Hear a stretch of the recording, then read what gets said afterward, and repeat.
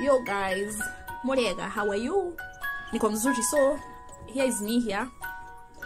Nimekaa tu hapa nikikaa nikizubazuba. Juu COVID imetumalizia safari, hakuna maraundi, unakaa tu. I just sit cause you can't go anywhere. Anyway, guys, I wanted to share a dilemma. Nilikuwa nataka kushare nisikie kitu yenye mtaniambia comment. So as you know, atuendi mahali tunakaa tu kwa nyumba. So there is a friend of mine alikuwa anakuja kunivisit. I have a friend alikuwa anakuja kunivisit. Okay, najua tumeambiwa tusivisitiane, but we maintained a social distance and we quarantined and we took care of the hygiene and all. So that is out of the way. Sasa friend yangu vile alikuwa anakuja kunivisit asubuhi, juu tulikuwa tunatarajia ni visit hiyo saa 8 saa 7. Asubuhi nikamtumia message nikamwambia, "Hi, what can I cook for you?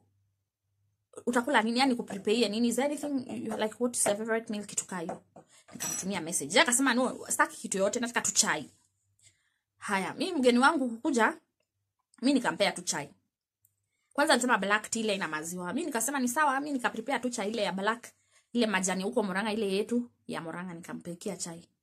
Lakini mimi nilikuwa nasikia njaa, so nilikuwa na tu chakula. Unajua tule chakula tunabakingi mtu anatu preserve tukule. Nilikuwa na tu chakula. So mimi nikaanza kuchukua tu chakula wangu nikikula. Si mgeni wangu alisema yeye kwa sawa akuli.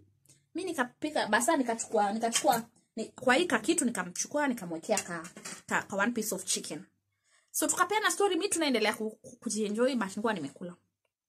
Later kitu ikaniambia niulize mgeni wangu aje, "Mbona ulisema ukuli? Si tumekuja masaa lunch time?" Hey, mgeni wangu akaniambia, "Wacha nikwambie, in our culture mtu ulizangi mtu utakula nini. Ukuli yake gurugereke woka. At in their culture mgeni unampikia tu. Akikuja anakula."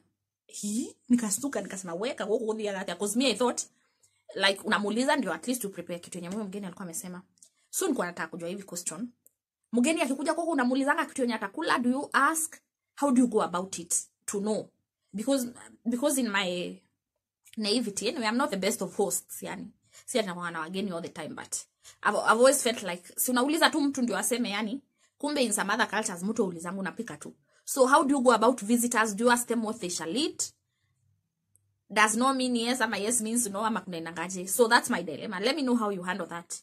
Because me na mgeni wangu tulikaa tukakula story. Kumbe tungekula lunch, tulikula tu story. So I hope you get my message. Niambie what you think I should do. Ama how do you handle that situation where you have a visitor? Do you just cook ama unaulizanga what they'll eat?